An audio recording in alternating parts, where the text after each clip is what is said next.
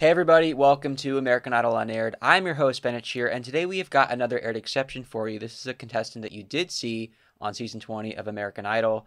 Please welcome Thomas Moran. Hello, everybody. How's it going? Going great. How are you? It's going great. Happy to be here. I'm happy to have you. I'm happy to see you again because, as I said, we did get to see you on American Idol, so it's always a treat to get to revisit some of those people that we did get to see. But of course, there's Right. always more to the story, so that's why it's fun to do these episodes.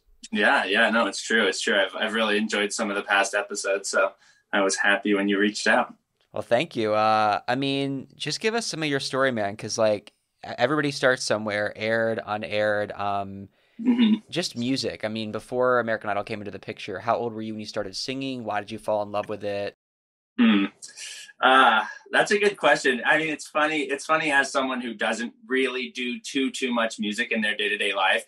I mean, how do I answer that? I guess the story, I guess, would begin with my mom. Really, my mom has always been really musically talented. She did Irish step, as you saw on the show, and was a really talented Irish step dancer. Competed in at like the highest level of Irish step dance, and so it was funny. So I come from a really Catholic family, and so growing up, we weren't. My parents were pretty reserved with the types of music that we were allowed to listen to.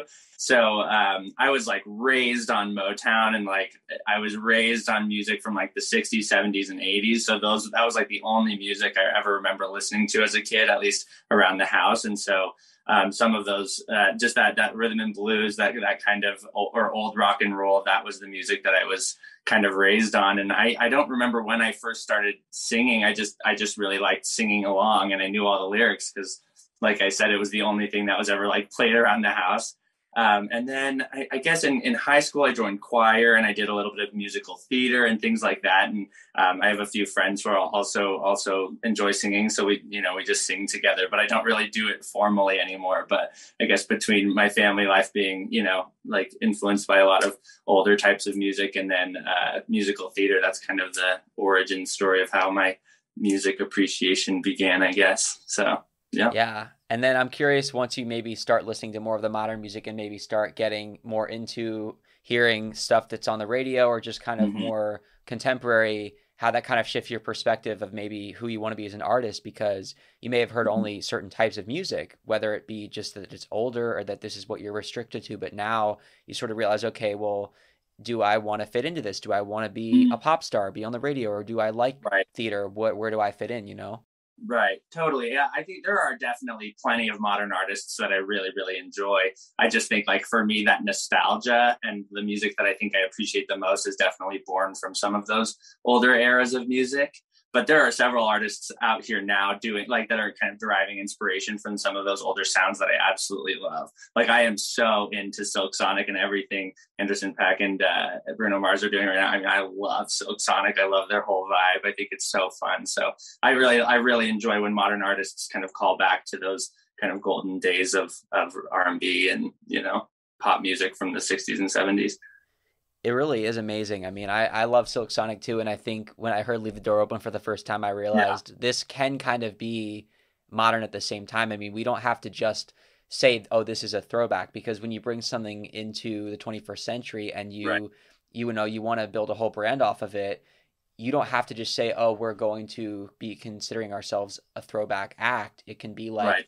no, like this, we're allowed to be this way in 2022 and beyond. And I think we're seeing more and more about how, you turn on the radio or you go on TikTok and there's these artists that are coming up with songs that are new and fresh and yet derive influences from artists that go into, the 20th century. You never know where people are going to find inspiration today, which is why it's so important for, I think, current artists to listen to things from the past and really have their musical history down, because you never know where it could take you and what you could be inspired by.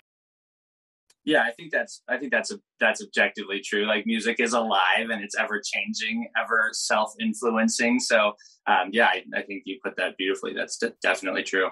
Thank you. I mean, I also think with just like where pop music has gone, even the last year or two, you look at like synth pop and kind of the Mhm. 80s vibes you see with Dua Lipa, Right. The Weeknd. I mean, it came from somewhere. Right.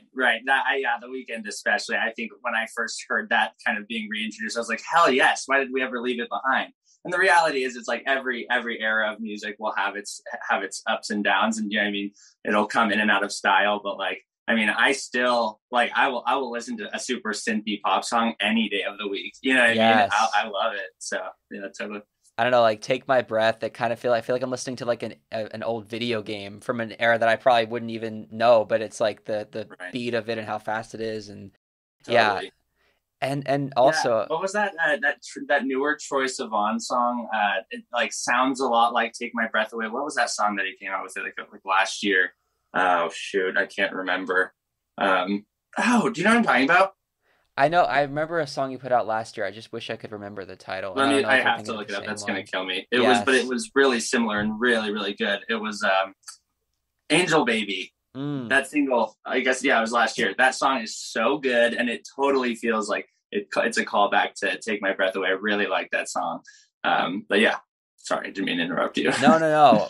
But also just the fact that you can have a song that is literally released in the 80s, like Running Up That Hill, Right. get put into Mhm. Stranger Things, and now 10-year-old kids know the song. I mean, Right. how crazy is that?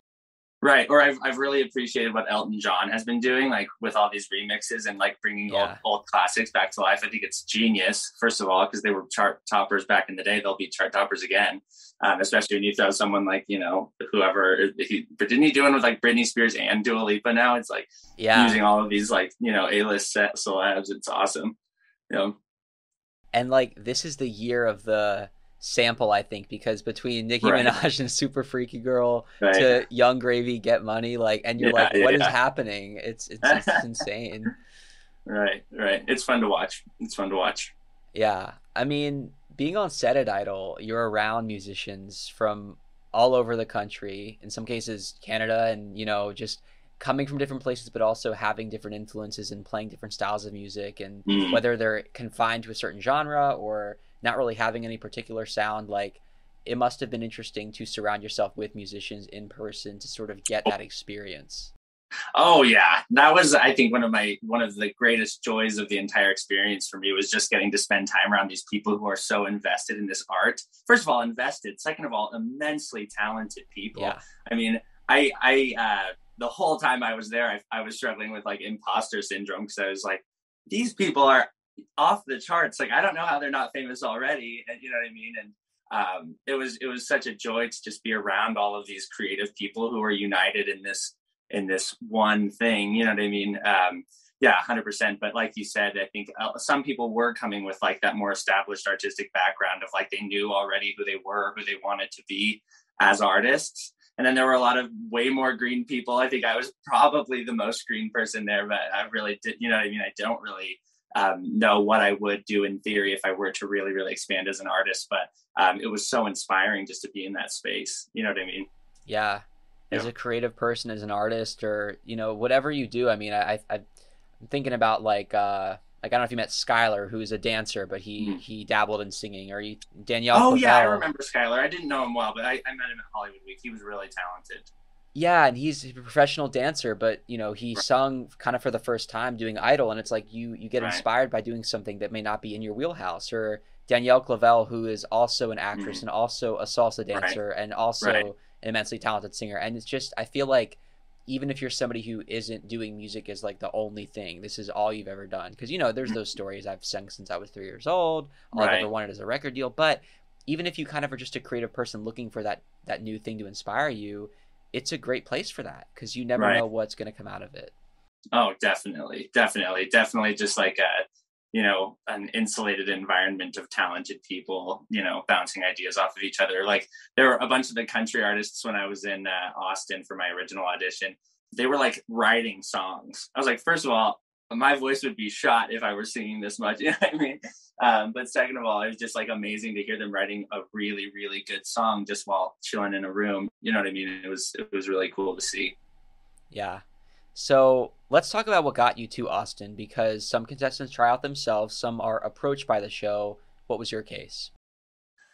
Okay, so here's the long and the short of it. So basically, like I think it was probably 4 or 5 years ago, I had a group of friends here in Denver when they were doing a call or an open audition or whatever down at the convention center, and they invited me to go, but I was just way too nervous. And I was just like, I just don't think I have it in me. It sounded like it was going to be a really long day of waiting in lines, because I think thousands and thousands of people audition for producers in like one day. So there's a lot of, waiting around. But so for whatever reason it was, I just decided not to do it. But auditioning for Idol, I mean, I was, well, before I get off track. Anyway, so I kind of always regretted not having auditioned. And so basically, last summer, not the one that we just got out of, but the previous one, 2021, I was just sitting in my room this really hot, groggy day. And I was just like, why didn't you do that? And it like popped into my head, because it was still itching in the back of my mind. It's like, that would be a fun thing to do. Just to give it a go, just to say that you did it, because I always kind of regretted that I hadn't done it that original time. And so I just literally set my iPad up on this like ladder in my room, and it was boiling hot. And I just sang a couple of songs, and I took so many takes of it because I wanted it to be perfect, obviously, that by the end, my voice was so shot and I was so tired of singing it that I actually kind of had a small fail at like the climax of Chain of Fools by Aretha Franklin. But I just popped it into a video editing software and like typed like fail in 3, 2, 1, and like, and I just included it and sent it, because I was just like, screw it, like I'm so tired, my voice is shot, and I just want to send it. And then so I just sent it. Like, it was so funny, because in the first take my shirt was buttoned all the way up and I had an undershirt on, and it was so hot that by the end my shirt was all the way down. I was sweating and chugging water. I'm sure I also maybe had a little whiskey to help with some courage, but basically I just sent it. And then like, I think it was, if I remember correctly, it was pretty quick. I think I heard back within a week that they were like, hey, that was great, we'd love for you to audition for some of our associate producers. So I was like, what? Like, that I could not believe it. There was 0% of me that thought I was going to get any type of a call back. And then I think a few weeks later, there's this day where I just like waited in this Zoom waiting room to sing for more producers. And I sang for them, and then they kind of, I can't remember exactly what happened at that point. I think that was the end of it. That day, maybe I talked with a producer a little bit about my story, but not really. And then I got another email a few weeks later for another Zoom audition. So mine, I guess, was 3 rounds before making it to the Austin audition. But in that final round, I sang for Megan, who's the executive producer of the show. And you're on the Zoom, and then immediately they give you the decision right then and there. So she said, she was like, oh, we'd love for you to come down to Austin. And I was like, what? I couldn't believe it. I genuinely couldn't believe it. And that's when you kind of chat with the story producer and share more about yourself and, why you're doing it, or, if you have anything important that you'd like to share. And then I think just a few months later was Austin. So. Wow. What do you think was like, if you had to figure out like 2 or 3 reasons why they picked you, because they see a lot of different people, what stood out about you, do you think? Okay, I mean, I think that the first thing is I'm obviously a pretty high energy individual, and that's that's something I've known about myself my entire life. So I think that part of it is the fact that I bring a lot of energy into a room when I step into it, generally speaking.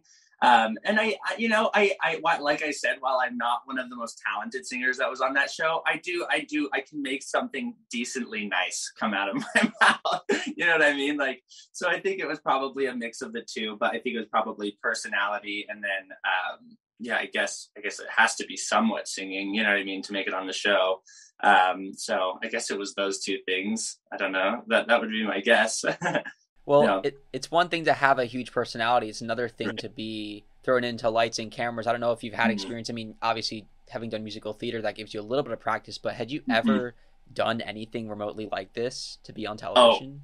Oh, hell no, not at all. I had never done anything like that. And it was way, way more intense than I thought it was going to be. Not that I didn't think it was going to be intense, but it's an experience. Like, it is hard to describe exactly how high stimulus and go everything is. So no, I guess you're right. I mean, I didn't really know exactly how it would be portrayed on camera, but in the end, I was totally satisfied with the way that it came across on television. So, Yeah, no, I mean, I can't imagine when because I always have to ask, like, what happened here, what happened there, and it almost amazes me that you guys even remember as much as you do about the auditions in particular, because it is so go. There's so many steps. And, oh my God. maybe for some people it's kind of more about remembering what actually happens when you get to the judges, or for other people it's like, well, it's just it's all probably such a blur in some ways, because how do you sum up like Mm, days of insanely long hours, and while all we see at home is just you stepping into a room with three right. judges, you are being thrown from one corner to the next, seeing this producer and that producer. Now you're meeting people, which is frankly probably one of the more fun parts of the experience, getting to know So the other contestants. right. But I mean, is there a way that you can kind of sum up like what it was like for you to have to kind of go through that whirlwind of filming and then not filming and then singing and then more interviews? Like, what was Mhm. that like for you? It's interesting. I feel like if you were to speak to most of the people that I encountered in Austin, I think that they would probably tell you that I came across maybe a little antisocial when I was in Austin, because I was really, really overstimulated throughout that entire experience. Like, it was so much. And I don't even think I'm answering your question. But to sum it up, I guess I would just say, like, it kind of like you described. Basically, what happens is you show up, we got COVID tested, and then you just go to this waiting room, and you're just sitting in this waiting room for the vast majority of the time while you're there.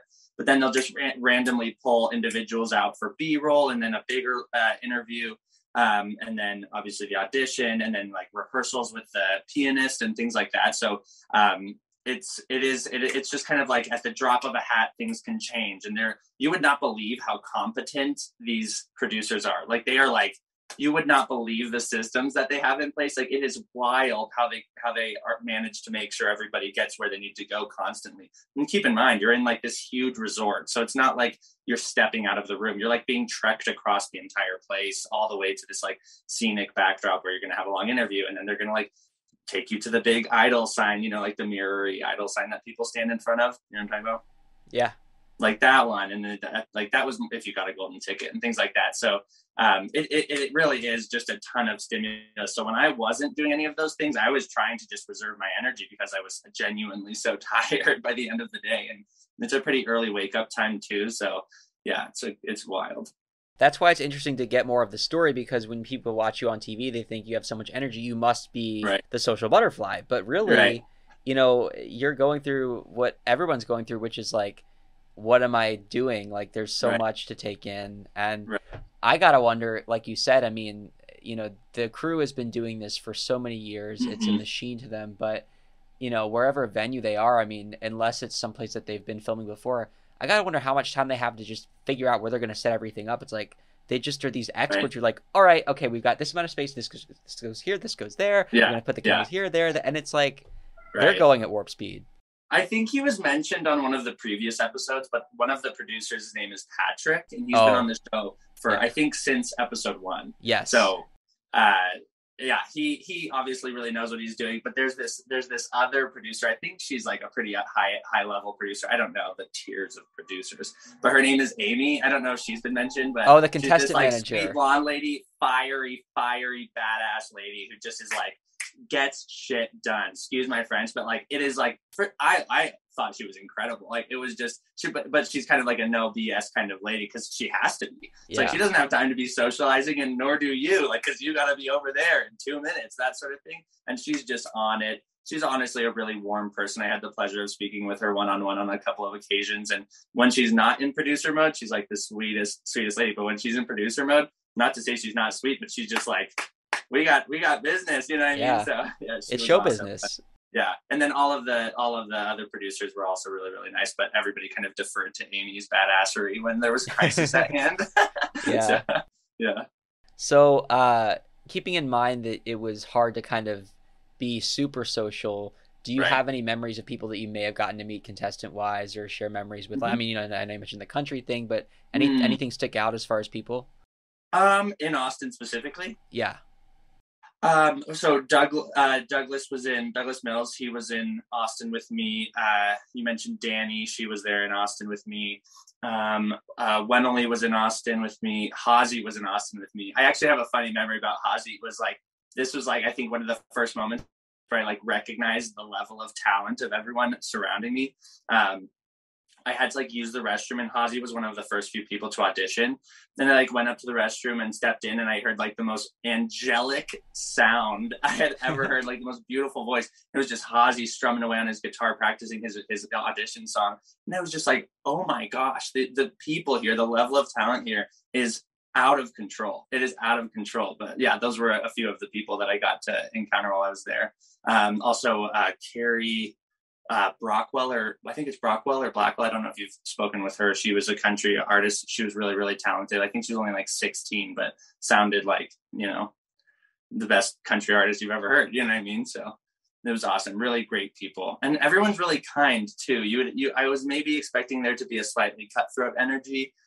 You know, that it is a competition at the end of the day, but I think the reality was that everybody kind of understood in the back of our minds was it's not us versus each other. You know, it's a show. It's like the judges decide, the producers decide. So it's like everybody's just going to do their best and put their best foot forward, and the results are kind of out of our hands. So why not have like community and connect with one another and form new relationships and friendships while we're here? You know what I mean? Yeah.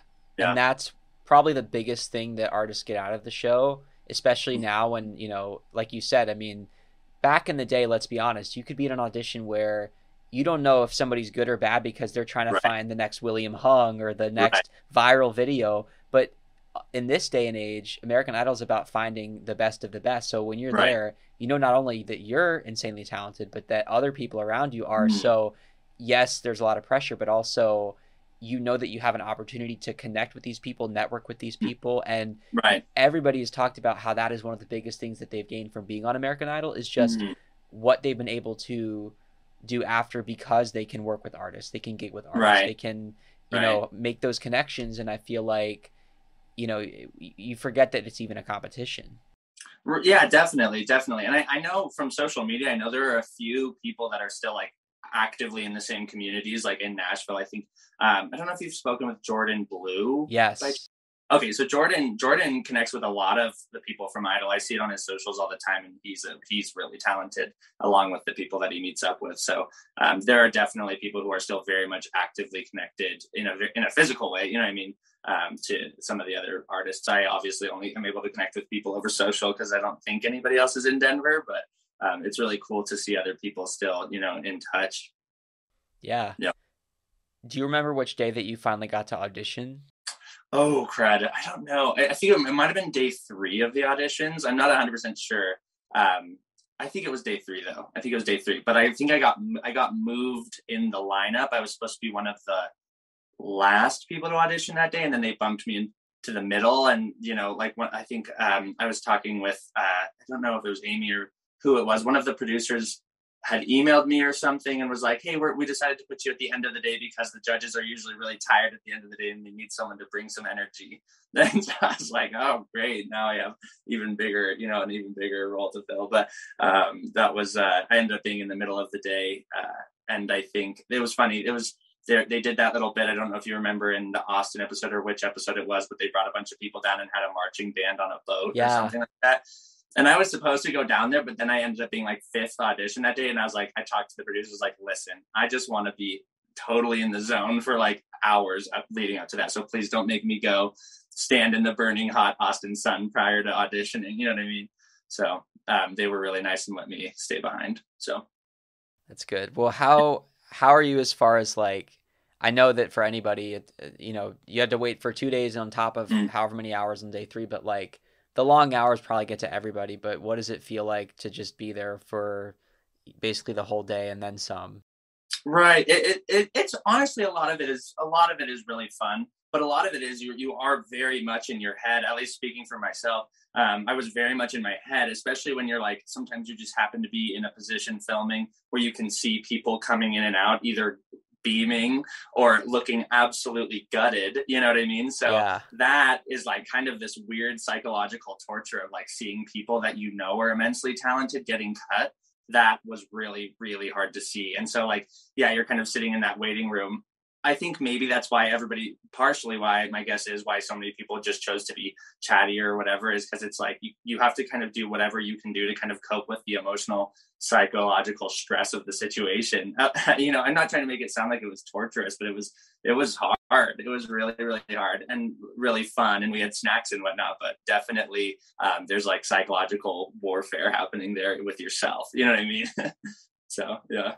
One thing that I think would be really interesting for them to show, and I've mentioned this a couple times, I think, is the moment that they don't film when you're outside of the door waiting to walk in to see the judges. Because that's when you're really having that moment with yourself where, I mean, I'm sure it's nice to not have cameras in your face, but at the same time, this is when it's like, we have to like compose ourselves now. This is it. Mm-hmm. Yeah, it's scary. What you don't know is there's actually, I don't know if I'm allowed to like reveal the secrets, but there's like this waiting room where they put like the next 3 or 4 people who are auditioning, and you're just sitting there, and there just so happens to be a couple producer screens around, and you can see people on camera as they're in the room being filmed, like singing for the judges. And it was, I mean, like, I'm even getting a little shaky thinking about it. It was so scary. And my mom was there, thank goodness. My mom is such a soothing presence. So she was just like calming me down, and I was just chugging water. And yeah, it was scary, but it was, it's also exhilarating. You're excited, and I think like I was convincing myself to have a more positive attitude, but rather than allowing the nerves to get to me, because it can be pretty frightening. You know what I mean? Do you remember who you were with in the waiting room? Who was it? I know Danny went immediately before me, and then I wish I remembered her name. There was this girl that was there. She was Maisie or Maylee. I think maybe Maylee was her name. I just interviewed Maylee Aspen, I think. Yeah, something like that. She was, I think, in the room with me. And she was just cool, calm, and collected. And I was like, wired. So people definitely cope with the stress a little differently than others. For sure. Yeah. Well, I want to hear about what happened when you walked in the room, and I'm sure we'll never know for all the people that did air, like what was cut, right, what was shown versus not shown. And right. I'm sure that there's some stuff that we didn't even see from your time in the audition room. Yeah. I mean, it's funny. I'm trying to remember. All I remember is once I was walking into the room, I like was kind of like wiggling. And that's when Luke said like, "Oh, we're doing a dance," or something like that. And that was literally me just trying to like get the jitters out, you know what I mean? Prior to walking in. And then I walked in. And I think I kind of just blacked out. It was so intense. But a funny little thing in the room is like once you hit your mark, you don't realize the room is perfectly silent. Like it is like the most insulated, weird, almost like you feel pressure on your ears. It's so quiet, and then you start talking to the judges. And it's funny. It's like I don't know how or why they do this. It must be something for the audio quality, but like you're hearing the judges from the right side only, even though they're right in front of you. It's like there's a speaker where you're hearing them from. So it's like really disorienting. Everything is really white. There's, cameras all around you, a mic above you. So it's like, it's a lot more visual stimulus than you'd expect it to be. And like when you see it on TV. And I think I remember saying this to them. I don't think it was on the TV cut, but it was so weird sitting there because you're seeing what you've seen on every episode of American Idol since you were, however young, but you're in it now and you have to actually interact with them. You know what I mean? But from what I remember, I think I just stepped into the room and as it was portrayed on TV, I just kind of started talking. And it was a lot more back and forth, I think, than what was portrayed on TV. But right. Yeah, they were really, really fun and really, really sweet. And we had a lot of really fun conversation. But I've had so many people ask me, like, were you offended or bothered when Katie said Thomas off? And I was like, no, not at all, because I had been talking for way too long. You know what I mean? So it was really funny. And no, that didn't bother me at all. But what was I going to say? I think most of the auditions are about 10 minutes. And I think I was in there for like close to 25. So if that gives people any perspective about, first of all, how much is cut, and second of all, how chatty a person I really can be when I'm nervous. Both of those things are true. So, yeah. But then I'm trying to remember, in the TV cut, they only showed a portion of the Chain of Fools. It's funny. There is kind of some TV magic going on there because I actually made it all the way through Chain of Fools the first time I sang it. And then I sang it in a key that I was more comfortable with. And then they immediately afterwards changed the key and started again. And so I was like trying on the spot to like hear it, but I had been having trouble finding my starting note based off just the piano instrumental. And so that's kind of when I had that like horrible flop moment, but I was just like, screw it, like just have fun. Don't kill yourself over this. This is an incredible opportunity. But they kind of showed that little cut of me really crapping the bed. So that was why I was so relieved when they River, because I love that song and it means a lot to me. And so I was like, in that moment, I just remember I closed my eyes and I just like took a big deep breath and I was like, nah, you have to sing this song well. You know what I mean? But it went pretty well. So they let you sing before you even got to River. They let you sing the same song multiple times to kind of get your key right, or I guess they stopped you at certain points to say like get your key right, or how did that exactly go down? I sorry. So I had sung it in the key that I had rehearsed it, and I sang it all the way through, and it wasn't bad, but it was a little shaky at parts. But then afterwards, Katie mentioned, she was like, I think you should bump the key a bit. I can't remember if she put it up or down. But she had told the pianist, to change the key, and then immediately he started playing. So it's kind of like you immediately had to jump right back in, and so I think that's kind of why I totally botched it. I mean, I also probably botched it because I was horrified and terrified to be in that room. So yeah, there's things like that. I think I talked to a few other contestants who had similar things happen where they're like, oh, they wanted me to change the key, and it kind of threw me for a loop, that sort of thing. So yeah. They definitely want to test you. I feel like they don't even also show that. Like I think the judges genuinely are curious about your abilities, and sometimes that doesn't even air probably for time, but they're really kind of coaching you and walking you through what it would be like to have to be an artist or be in this competition and to go through the motions. I mean, I'm sure that it's the kind of stuff that vocal coaches would be working with you on if you make it to live shows. Like try it in this key. Bump it up a half step, Yeah, I think you're probably exactly right. I think it really is probably a little bit of a test to like see if you can kind of like change, at the drop of a hat. But yeah, it was a fascinating experience. The whole part about when my mom came in, I don't remember how or why she came in the room. I think like they were asking me about Irish dancing, and then suddenly my mom was in the room, and then I was like, oh, I guess we're doing this. But that was so funny because I had texted my friends because I had, been talking to the producers about my Irish heritage and the fact that I did Irish step growing up.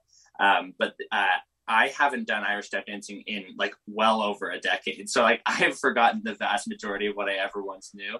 And so that was so goofy. My mom somehow still remembers everything, but I did not remember enough to actually Irish step dance well on that show. That's funny. It was fun. Yeah. Yeah, no, and that all goes back to kind of how it's all can be a blur. You're like one moment you're just standing there yourself, and then your mom's in the room, and you're kind of like, wait, how did that happen? Like, yeah. I think it was nice to have her in the room while I was singing though, because I had rehearsed with her a few times, and she obviously did a lot of performing, when she was younger. So she had a lot of valuable insight. So it was really comforting to have her in the room with me. I wish everybody got to have their mom in the room with them. Yeah. Which judge is your favorite, just based on some of the critiques you got throughout the competition?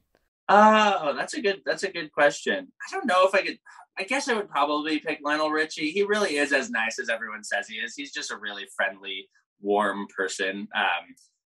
And I really valued the way that it seemed to look at, when you watch the show, how do I word this? When you're watching the show, I feel like with Lionel, you can really see that he is invested emotionally in the person in front of him. And I'm not saying that that's untrue for the other two, but Lionel just has this energy about him that I find to be really, really welcoming. And there seems to be a genuine care there, and like a super personal sort of investment in how someone else or how the contestant will perform. And I really did feel that when I was in the room, and like even after when they were judging me and I felt like I was on the brink of getting a no from him, I felt like he at least understood the type of person that I was. Obviously he can't understand the intricacies of every single contestant, but I felt like he just strikes me as a really empathetic person, in that he can, look at someone, and he seems to be a pretty good judge of people, and navigates that in a really graceful sort of way. I don't know. Does that make sense? Yeah, I think he has that ability to look at somebody, even when you know that he's judging hundreds of people, and make you feel like he really is paying attention to you, the individual. Right. Yeah, exactly. And he like wants to know, even though it's only a short period of time, he wants to know how you, or who you are and how you're doing. And he wants to hear your story. And I mean, you can see that. I mean, you can see that in so many different auditions. And like, even it was so funny when he made that comment about the class clown. Like, he was like, the class clown is sitting behind this desk. And I was like, yeah, that's true. I have often been the person who's maybe been written off because of their like happy-go-lucky sort of disposition, or like not taken seriously. And it was, I really appreciated that he had that insight and that he was willing to say it. You know what I mean? Because I felt I didn't want to be written off just because I'm a really high energy person. He clearly didn't. You know what I mean? So Right. yeah. So I want to talk a little bit about maybe some of the critiques, because again, I'm sure that this is always the part that they definitely have to edit down, because they do probably go pretty in depth and then tell about what are the most important bits to show on TV. Right. But for you, I mean, I don't know if if it was like a blur in that moment, or if you really did kind of sink your teeth into all the things they were saying, but I'm curious what you remember. I don't know that I remember too much more of what they said. Honestly, honestly, to be fully frank, I don't really remember that much, but I do remember vividly thinking I didn't get it. I didn't get the golden ticket. And I do remember when Katie launched into that, when Katie said, I wholeheartedly disagree with my fellow judges. I was like, oh my gosh, do I have a chance? So like the whole emotional, storyline of that moment was very real. Like, I fully thought I was going to get a no from Lionel after Luke gave me the no. But then he gave me the yes, and it was awesome. Yeah. So when you get 2 yeses instead of 3, in the moment, are you just happy to get the ticket and you don't really think about it? Or are you in that sort of competitive mode of like, now I got to impress that one judge who said no to me? That's a really good question. I think there was kind of a sense of, there was kind of a weird, like, little bittersweet tension. There was like, I'm obviously really over the moon and grateful that I just got this ticket, but like, I would have loved 3, you know what I mean? And no, I definitely not necessarily that I need to impress that particular judge, but more just, it's like, I think just a reminder to keep trying to bring your best to the table. You know what I mean? It was more just a reminder in that sense. No, I didn't feel like particularly bothered by the fact that I didn't get all 3. I mean, frankly, I was surprised to get onto the show. I was 0% expecting, not 0% expecting, but I was like, not going to be shocked if I didn't get a golden ticket, given the level of talent of the people that are making it to that, even to that audition, not even Hollywood Week. You know what I mean? So like, to get the golden ticket to me was like, I felt like I won the show. You know what I mean? Like, I was like, I can't ask for anything else. You know what I mean? So 100% a positive, like, feelings of positivity. I remember just being like, shit, I really just did that. Sorry, am I allowed to cuss? I keep cussing. Yeah. Okay. But that was kind of the overwhelming feeling, was just like, oh my gosh, I really did it. And then honestly, not to be corny, but I was really proud of myself, because I'm like I said on the show, like, I'm just a working professional, like a young working professional in Colorado. And I like gave this thing a shot, and I'm like actually kind of doing the thing. It was really like, it was a really, it's like a kind of a moment of when you inspire yourself, you know what I mean? And it felt great.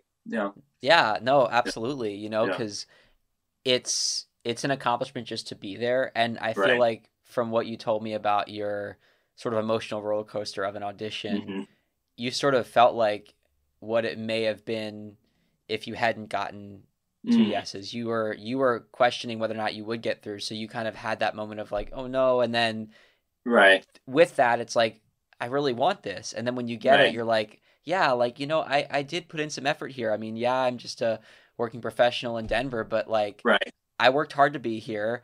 And honestly, it doesn't matter if you've had years of experience in the industry or if you just kind of plopped into it, because as long as you put the work in and you show up and you care and you do the best that you can, I think that's all that matters. Yeah, I think that's exactly right. That's exactly right. Yeah, couldn't have put it better myself. Nothing to add to that. Well, they do have you filming like post-audition interviews, right? So now you got to actually put your thoughts into words. And I'm sure with all those emotions, it's like, what am I supposed to say? Like, what do you want me to do? Like, they're still filming you. You want all kinds of reactions after you already got the ticket.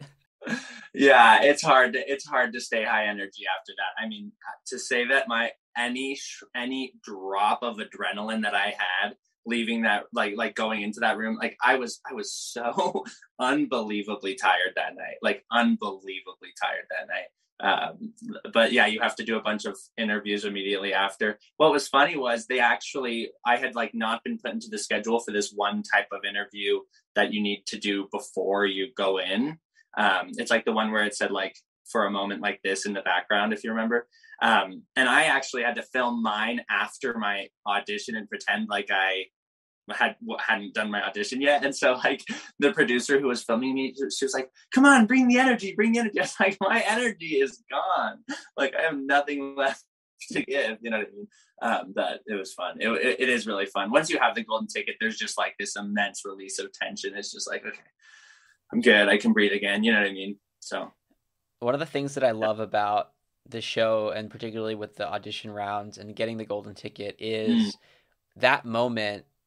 Like, you know, you're filming a TV show, and with reality TV, a lot of times you wonder, okay, well, how much of it is real, and like how much of this person's reaction is real? But you know, that ticket actually represents like a genuine step forward in your life. It genuinely changes your life, even if it's just like moving one more round forward or winning the whole competition, or just the sense of pride that you feel for getting it. I feel like, you know, for years you watch the show and it's like the same thing. It's that same formula where, you know, when somebody gets this ticket, they're going to be really happy. They're going to be jumping up and down, hugging somebody, and you know, it's reality and it's like meant to be feel good, but it's so genuine. I don't know how you could possibly fabricate what it feels like to get that ticket, you know?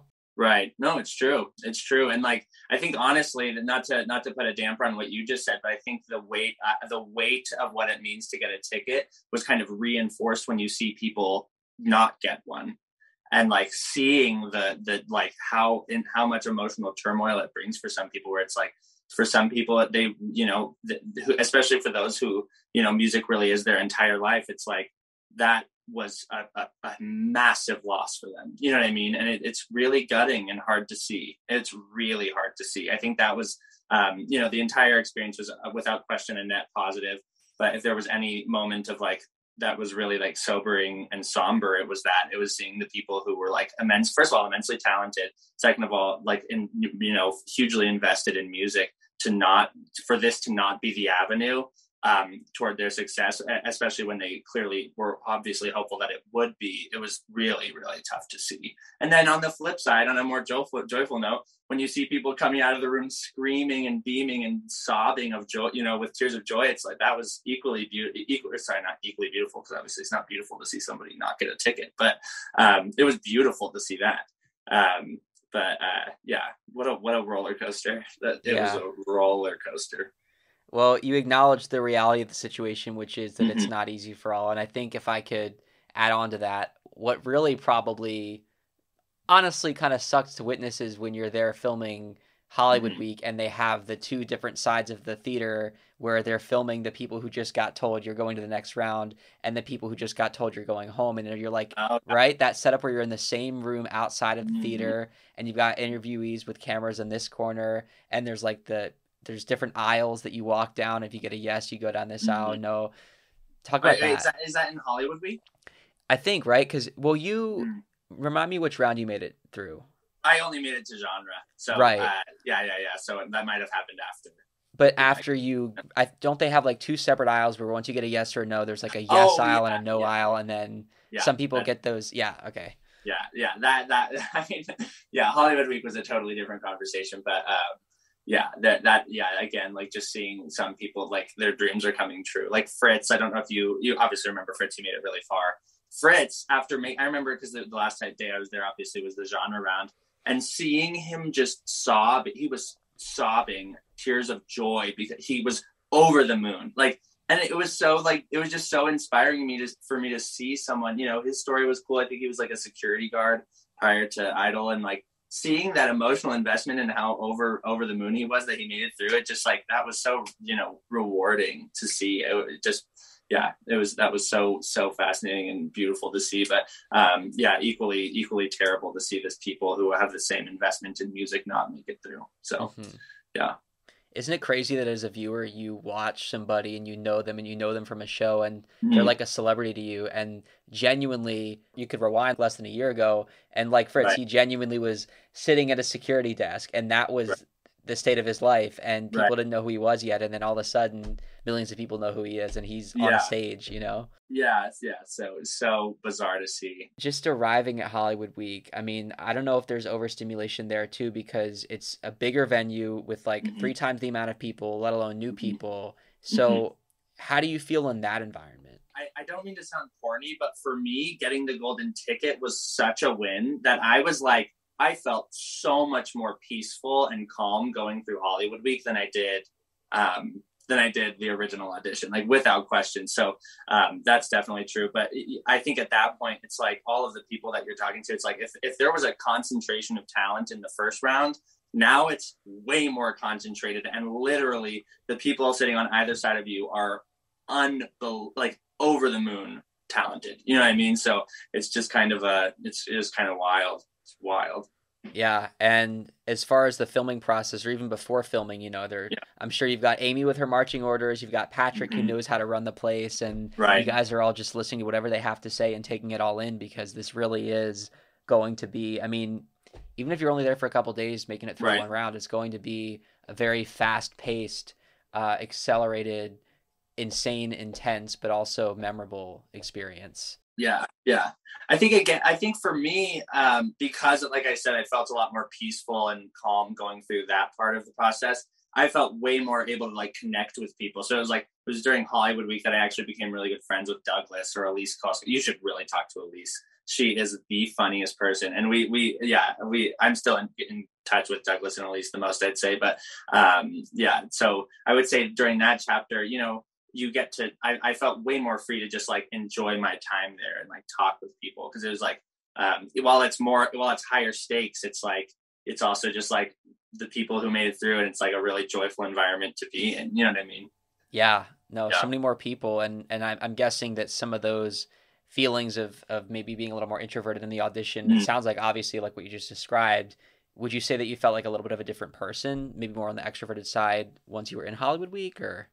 Yeah, again, I think it was more just the ability to like relax. Like I got the Yeah, golden ticket, that alone is like I was saying, for me that was like as unbelievable as it gets, So just being able to feel more calm and to actually interact with people and actually connect with them in a way that's not like without like something itching the back of your mind that you're about to have to sing in front of Katy Perry and Lionel Richie for the first time. You know what I mean? So yeah, because it's like I've done it now, I can do it again. You know what I mean? right. Yeah. Who was your alumni mentor? Jordan Sparks. Yeah. Yes. So yeah, and I didn't get to like sing with her for anything, but I think because they knew I was such a social person, and it wasn't on the show because I didn't make it far enough, I think, for it to be worth it to like include the footage. But they were like miking me up every like 20 minutes to interview different contestants and people, and they mic'd me up to chat with Jordan for a time with somebody who was in my line, who was Alphonse. He was in my line. And so that was awesome. She was like genuinely such a friendly person. I like way more friendly than, not to say I expected her to be unfriendly, but it's like you're like super famous, you know what I mean? Like, you know what I mean? And she was honestly one of the sweetest, most charming people I've ever had the pleasure of speaking with. It was such a nice little conversation. Again, kind of along the same lines of what I was describing Lionel Richie as. I think she kind of had that same quality of like she was genuinely connecting with people and like genuinely just so genuine. It was awesome. I got a picture with her. It was sweet. Uh, I think one of the things that she said that stuck with me the most was like, at different parts, like where you're being told to do different things just because like it's the camera and it's a scene and you gotta like do whatever. And at one point, I overheard Jordan like reach over to one of my fellow contestants, and she just said, "Hey, just so you know, you don't have to do anything that makes you uncomfortable." And I was just like, that is so kind of you to say that, because yeah, we are kind of all in this brand new environment and it is stressful, and we are like, you know what I mean, doing things that we've never experienced before. And like I just thought that was really thoughtful of her to like tell somebody that they didn't have to do anything that they felt uncomfortable with. You know what I mean? Just yeah. really cool. Yeah. Well, it's so surreal that, after all these years, I mean, these contestants as early as, I mean, gosh, I think The person who I think was on the show from the earliest point, Ruben Studdard, was there. He was on in Mhm. 2003, Yeah, right, and like all the way up until, I think like 2015, 14, whatever. But right. the fact that all these people who were in your position so many years ago, it's like the show Mm-hmm. is still kind of the same in a way. I mean, the judges are Right. different, it's on a different network, but they've been through the same thing, and the show has been so much of the same thing that it's like you can genuinely believe that they know what they're talking about, because even though it might have been a different time, different judges, whatever, the format was the same. They've been in your shoes. In many cases, I think a lot of the seasons were filmed at the same venue that you guys filmed at, so it's like they Oh, really cool. probably know what Yeah, it's yeah, like. yeah, yeah. Although I will say that hotel was so nice. It was so nice. The one that they had us in for, it was like the Intercontinental or something in downtown Yeah. LA. It was so dope. Oh man. My shower was out of control. I would sit in there for like 30 minutes at the end of each day. It was awesome. It was Yeah. funny hearing Douglas talk about how bougie the hotel was and how Yeah, like yeah, he yeah. was just living it up in there, and Yeah. I mean, yeah, you guys get that star treatment. You really Yeah. do. Yeah, it was dope. It was dope. Like even when I got cut, I like still had some Uber Eats gift cards, and I was like, got myself Panda and Chipotle and a Oh milkshake. I man. was like, I'm eating good tonight. Yes. Yeah, it was awesome. After kind of getting into the zone in terms of having some mentoring and getting to know Mhm. some people more, I feel Right. like you even though you're in an even more competitive setting, it's got to be interesting for me to think about, like, are you nervous again because now it's back to competition mode, or are you more settled in because you're with people that you like and you met Jordan Sparks and all the other fun things? Yeah, I'll be honest. I was really trying to ride that wave of calm all the way up to the stage, but I was crapping my pants right before going up. Oh, It was so scary. Like the stage has like all these beautiful dramatic lights, and like you've been sitting there for hours watching people make it or get cut, and you're like, oh my gosh. And one thing for me was like seeing people where like I could not believe how talented they were. Like I like the one that stands out in my mind was Delaney. I don't know if you've talked with yeah. Delaney. Oh my gosh. So Delaney sang Ain't No Way by Aretha Franklin. First of all, Aretha Franklin is like my favorite artist of all time. And she sang the hell out of that song. Like, I mean, so me and one of the people in my line, her name's Anna Thompson. She and I were like sitting next to each other, like literally starstruck after Delaney's performance. And as a joke, because she's saying Ain't No Way, we're like, Ain't no way she's not making it through. And then she got cut. And I literally got up out of my seat and ran to the back of the theater just to pull her aside and be like, I don't know what's going on here. That was the best performance I've ever heard. Like I was shocked she got cut. So it's like, it is at that point, it is kind of cutthroat. It is pretty hard, but like, I mean, Delaney, if you're ever watching this, it's still one of my favorite performances of that day. I think she posted it on her Instagram too, and I've listened to it like 100 times. It is seriously out of control. She's so Yeah. good. Yeah, I didn't actually know her that well, but I mean, her performance was like out of pocket. It was so good. But yeah, once you're about to go on stage, it's like I think everything kind of went black. It was funny though when I finally got up onto the stage. Katie was like, "Oh, I remember you," and I was like, "Oh, really?" And she was like, yeah, if I remember correctly, if we don't make you sing in the next 30 seconds, we'll be talking for 20 minutes. And I was like, that's that. It was super funny. But I sang Forget You by CeeLo Green. I was like, at that point, I was kind of like, I made it to Hollywood Week. I'm going to have a good time. And I love that song. I absolutely love it. It's been one of my favorite songs for years. Yeah. So I sang it, and I had the time of my life up on that stage. Like I was just jamming out. I was dancing. I wish I had focused on my vocals a little bit more, but honestly, it was so fun. It was so fun.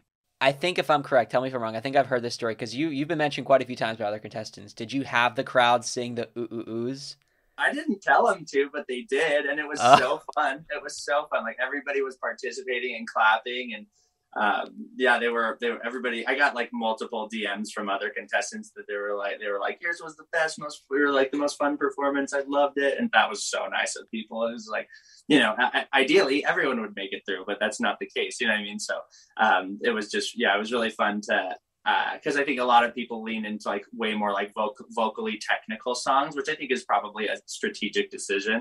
But I was just like, you know what, I'm just going to pick a song that I love and I'm going to have a super good time. And I did, you know what I mean? Clearly it wasn't enough, but it was so fun.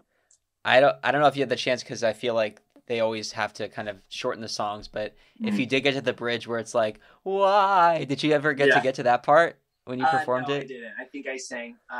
No, I didn't get to the bridge. I think I sang the first chorus. It's like you only have like a minute and 20 seconds Right, max right. thing in that round. So it's like I think I did chorus, verse, chorus, and that was it. Because I feel Yeah, like the crowd would go crazy because that would really like let you to. yeah, I mean, that would bring out like the musical theater and you'd just be acting right, and like, why, right. why? Yeah, it's true. Honestly, I would love it if they were able to just send everybody a video of their the rounds that they got cut in, because it was like I would just love to see it just because it was so fun, and I'd love to just keep that in my memory box. You know what I mean? Yeah. But you can't do it for everybody. You know. Forget You was one of those songs, and I don't know if I can think of any off the top of my head where, in my opinion, I don't know what you think, the clean version is actually better than the explicit version because by I agree. changing the word, it I sounds agree. better. Two Yeah, syllables. Like it yeah, doesn't even sound right with just the one word. yeah. I agree, and I just love that song. I mean, I listen to that song still probably on average once every 2 weeks at least. I just love that song. If I need to be put in a good mood, that's my song. You know what I mean? Yeah. Like absolutely. I think my choices for that round were "Forget You," "Boogie Shoes" by Casey and the Sunshine Band, and then I think Oh, it that would have was been great. Boogie that would Shoes. have been a Oh, really fun one too. That one would have been really fun too. But then the retro last for one sure. Oh my was God. yeah, and I think the last one was I think it was "Saw Her Standing There" by the Beatles. I think. So I had some good choices, but I ultimately picked "Forget You." Yeah, it See, was it's fun. such a good song on its own as the original. What's your Yeah, opinion on the Glee version of Forget You if you've listened to it? that's Gwyneth Paltrow, right? Yeah, yeah, yeah. Yeah, it's super catchy. I mean, I haven't listened to it in years, but I'm sure it's a banger if it's anything like the original. Yeah. 2011 to like 2012 or 13, those are kind of my favorite years of pop music. Oh, sure. Yeah. That's fair. I mean, yeah, there was just a lot of good music coming out, you know, and there's still, you know, I think a lot of those songs are still played in clubs and whatnot nowadays. You know what I mean? My favorite is just like the fast stuff that's like 128 BPM that you can like go on a run to. Cause Right. like 2012 was when like David Guetta and Calvin Harris Right. and all the DJs were having their moment on the Right. radio. And that's like, that's my thing. I get that. I'm more of it's so funny. I'm not really into like into like super clubby pop at all, but like what I didn't actually know this until recently, but like, and it just figures, but I love Bruno Mars. And it turns out Bruno Mars wrote "Forget You." And I Yeah. didn't know that. Oh, I didn't. Yeah.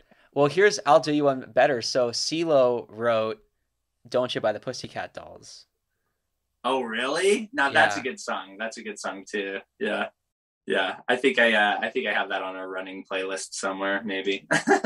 And Yeah. Bruno Mars also wrote Right Round by Flo Rida. Bruno wrote that? Yeah. No. Me calling him Bruno as if we're best friends. That's wild though. I had I had no idea. Yeah, he's a talented songwriter, obviously. Yeah. I feel like we could talk about different artists all day, but I want to kind of figure out with you like how it felt to sort of go out on a high note because obviously you only made it through that last round, but I mean, you got to that point where obviously you felt proud to be there and you made it past the audition, get the golden ticket, go to Hollywood Week amongst all these other talented people and you got them on their feet and Right. you left a mark on people. So, you know, I think that bittersweet's another word that we can use here because you get Right. eliminated, but I'm sure there's a lot of good feelings that you still have. Oh, totally.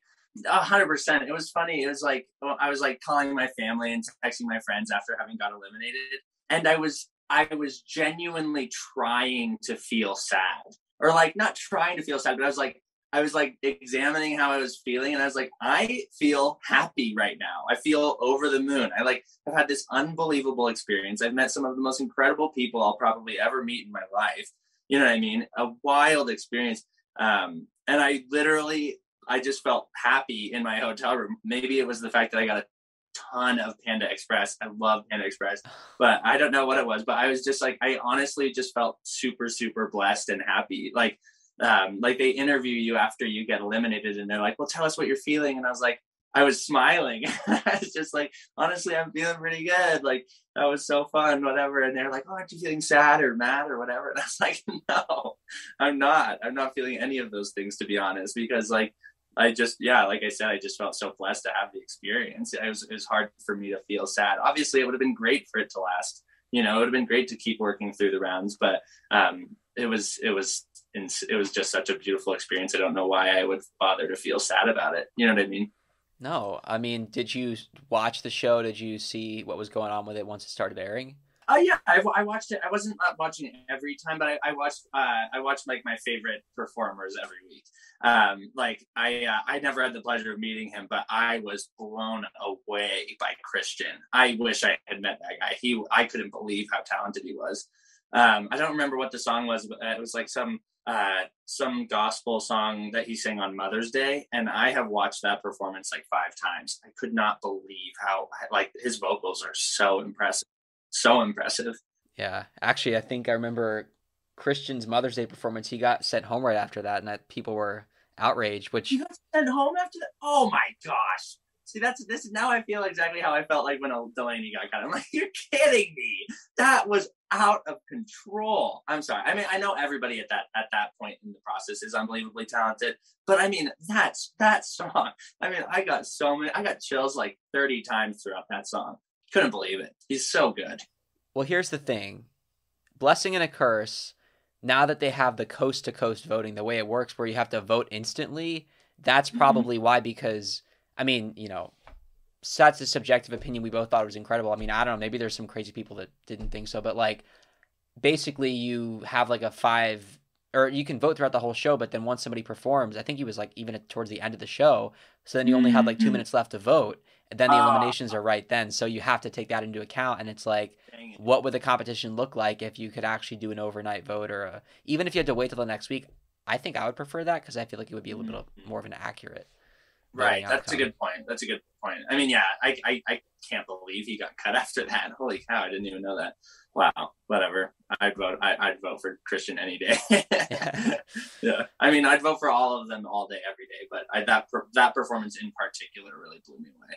Well, you were a part of a season that was extremely memorable for American Idol. I think, I mean, it's just so cool, I think, for anybody to be a part of it. Like I feel like I have the same attitude about like if I were aired or if I weren't aired, I would just be happy to be a part of it. I'm not, I'm jealous that I couldn't. I would pay to like sit there at Hollywood Week and just like watch the show because it's like a free. I mean, well, I don't, not for me, but like being in that audience at Genre Challenge is probably like Right. a free concert, just seeing everybody sing and getting to know everybody and just seeing the camaraderie between you guys. I mean, there was really something magical about what you guys were making. Oh, totally, totally. Again, yeah, exactly. I mean, I would love to be a fly on the wall. It was so funny. Like after the show ended, I was like, that was such an incredible experience. And like Lionel, while I was in my original audition, was joking that he was like, you should just interview people. And I was just like, I would love to bring me on the show, and I will literally Oh my interview people. gosh. I don't know. I don't think Ryan Seacrest is planning on leaving anytime soon. But if there's a slot, I would totally take You know what it. they should do? Back in the day, they used to do on the night of the finale. They would have like live like events at like some the Oh yeah, contestants' yeah, local yeah. things, and contestants would be the people that would interview So fun. Yeah. the fans and stuff. So who knows Yeah. if they ever bring that back, they know who to call. Right, right. Yeah. It's funny. I have a friend who's a really, really talented singer. And I keep trying to encourage her to audition. If she auditioned, I'm like, maybe I would do it again. Maybe not, but maybe. And then maybe that would be my in to become the new interviewer. Well, like, would you ever So fun. consider going out for one of these shows again, whether it's Idol or The Voice or anything like that? Um, I don't know. It's been an interesting year since Idol. I've just been like trying to grow in other ways because I think like one the biggest takeaway that I had from the entire experience was just like just do it. Like if there's something that you want to do, just give it a go. Why the hell wouldn't you? You know, life is so Right. short. And like all it took for me was like this groggy day in my bedroom when I was like, you know what, I'm just gonna send it. Why not? I'll give it a go. And it worked and it went awesome. It was so fun. You know what I mean? And I, made the best memories. So it's kind of like I don't really know what the next step is for me, but whatever it is, I hope I just send it because it was so fun. You know what I mean? So that's kind of my biggest takeaway was if it was like if anyone is considering auditioning or feeling on the fence, there's literally no reason not to. Yeah. So, with that, Thomas, I mean, I would love for you to tell us what else you've been up to the rest of the year and just things that you have planned. Yeah. I mean, I wish I had something more inspiring to say, but Like I mentioned, I mean, I live with my friends in a really fun city, so it's kind of just been a year of like kind of, I think like I maybe have a newfound confidence from the show. I mean, I've never really lacked confidence. I've always been kind of out there, but that I think just that since the show, it's been really good. It's just been, you know, a positive year. I'm working. I've made a few money moves in my career, which have been really awesome. But, you know, I think right now I'm kind of in a chapter of trying to evaluate what it is I'm actually meant to do with the rest of my life. Because again, kind of like I was just speaking to, that American Idol was kind of this thing that was a door that just opened because I just made the decision to try it. So I think something that's been on my mind more recently is like, what other things are just beyond my grasp if I just did one thing to make it, to kind of jolt it into motion, you know what I mean? So I'm not 100% sure what the rest of my life will look like, but certainly glad that American Idol was a blip on it, you know what I mean? But yeah, I think I'll as far as creative endeavors go, if I ever figure out exactly what I want to do creatively, I'll reach out to, and we can do another episode so I can plug myself. That'd be awesome. Yeah. Well, I want to know, because I feel like the sky's the limit for you, and there's so many different things that, whether they're creatively or just kind of personally in your life, that you're figuring out. Do you have one goal? We're approaching the end of this year. One thing that you want to achieve before the end of 2022? That's a good question. One thing that I want to achieve before the end of 2022. I guess. Oh. I mean, I've honestly achieved most of my 2022 resolutions already. Obviously, the American Idol thing was a big chapter of that. I don't know. I actually don't think I have a good answer for that. I'm working on a novel. Maybe I'll finish that. Wow.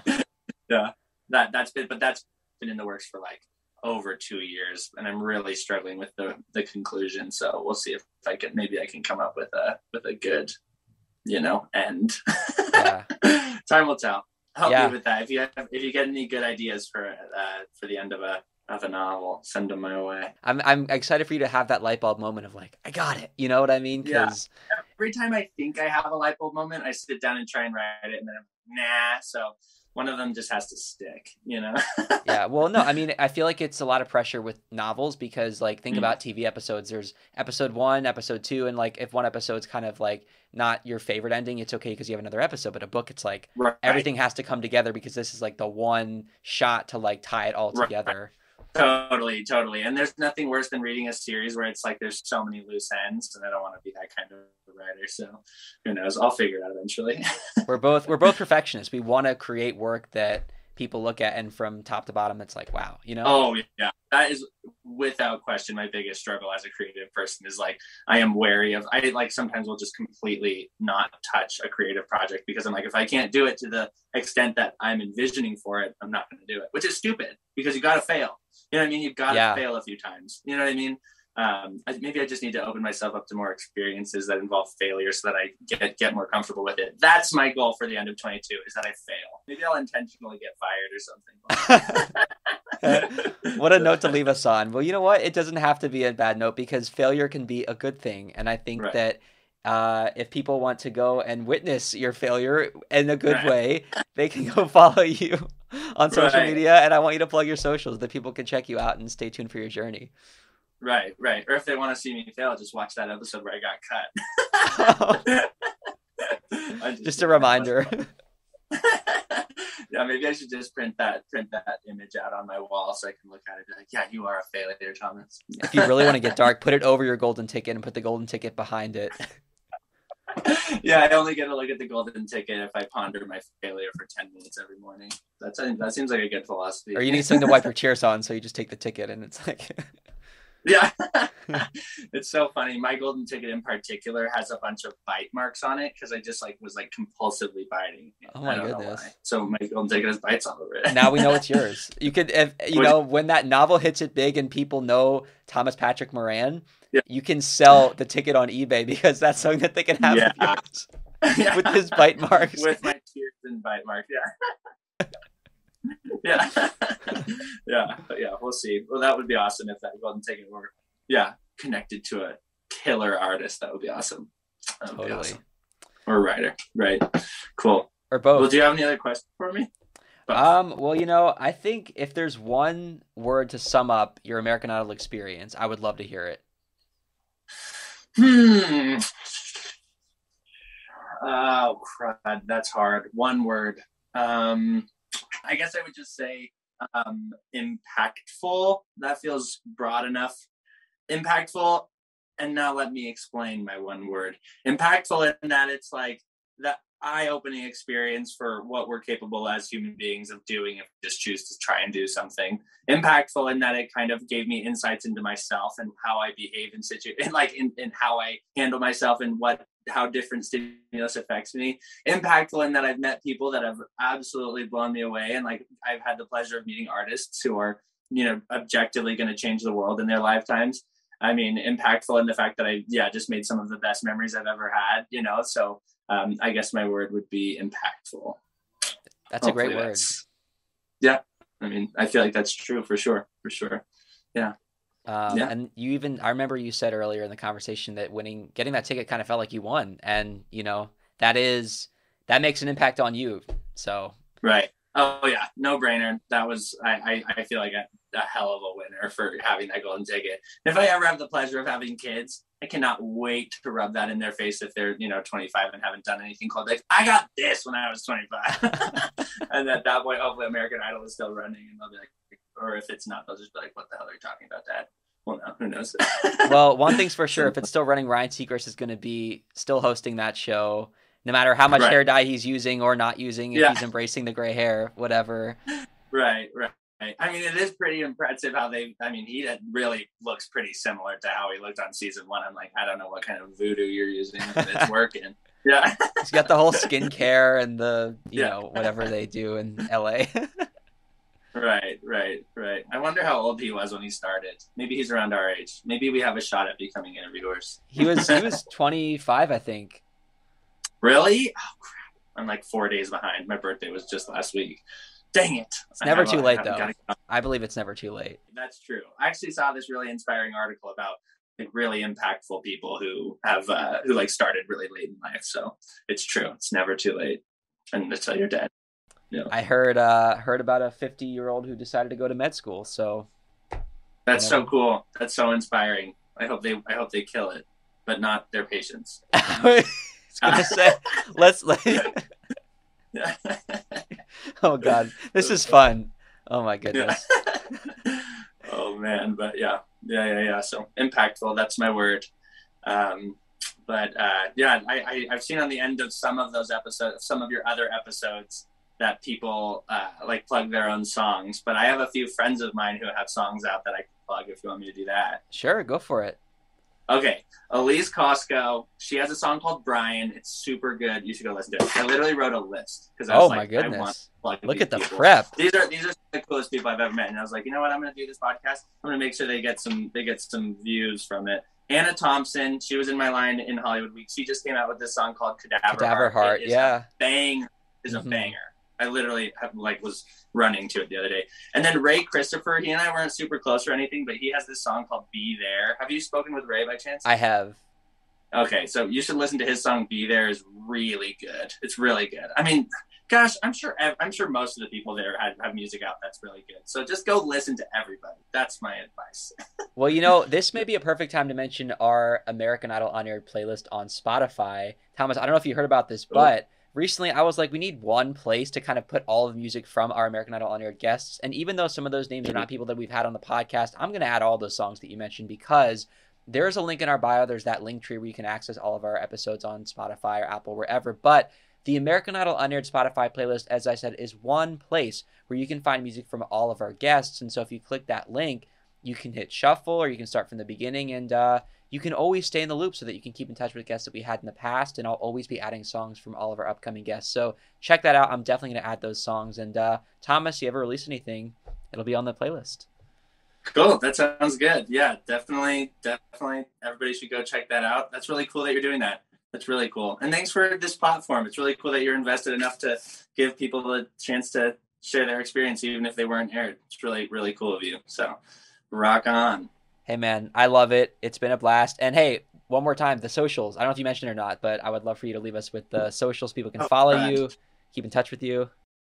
What is my Instagram? I took it off my phone because I was spending too much time on it. It's, I think, Thomas Moran, I think, for everything. So I'll take your word for it and I'll check. And if okay, it's something different, I'll type it or I'll put a little screen okay, thingy that okay, shows the, cool. but That sounds awesome. I I feel like maybe at some point I should do the same. I like that, taking it off of your phone for a little bit. That's Yeah, a good yeah. call. The other day I was like, okay, Thomas, you are burning your time. So it's great, a great platform, but it's good to take breaks. Dude, it's kind of scary, like how kind of sometimes I find myself automatically when I'm not even trying. Like, I just have my phone and I have this compulsive, like, my fingers, like Instagram, TikTok. I know. I feel the same way. I feel the same way. I'm like, Yeah. my brain didn't actively decide to spend time on social media. My fingers just go to the apps. I'm like, this is not Yeah, good. it's true. It is like a weird sort of like pseudo psychological addiction. It's so weird. I feel the same way. And not having it on my phone where it used to be, like the number of times I've opened my phone and gone for it and it's not there, it's like it is so disturbing because you notice it because you can't click it. You know what I mean? Yeah, give it a go. Maybe we need to start a movement where like we need to get people addicted to like Angry Birds again, or like Flappy Bird, or the Right. games. Flappy Bird. Where did Flappy Bird ever go? I hate that they took that down. That sucks. That was so fun. Well, That was so why did fun. they even take it down? I don't even. Was it because people were spending too much time on it? I think so. I think if I remember correctly, I think the creator literally was like, "This is a pandemic. Like it's becoming an The addiction for pandemic the before the world." pandemic. Yeah, exactly. I was like, he didn't know what that word meant yet, but yeah, it was. That game was horribly addicting. Yeah. Well, maybe we'll get some slightly less addicting games to kind of take over the social Yeah, media, and then have a balance so that you actually live your life, and then in yeah. moderation use your phone. Right. Well, I just play trivia games because I'm like, at least I'm enriching my mind, even though I'm playing a game. Yes. Yeah, or Duolingo, but that owl is pretty haunting when it pops up everywhere. He's like, "You haven't been on Duolingo in 3 days. I'm gonna kill you." You know what I mean? Like, I don't like that, but I do like trivia. Oh man. So Well, if there is one social media account besides Thomas's I want you to follow, it is at Idle Unaired Podcast, Instagram, TikTok. You know where to go. Also, make sure that you subscribe on Apple Podcasts or Spotify, wherever you may be listening, or if you're watching on YouTube, you'll see that subscribe button there too. So, guys, thank you so much for listening or watching. And Thomas, thank you, my friend, for being an aired exception on American Idol Unaired. thank you for having me. It's been a pleasure.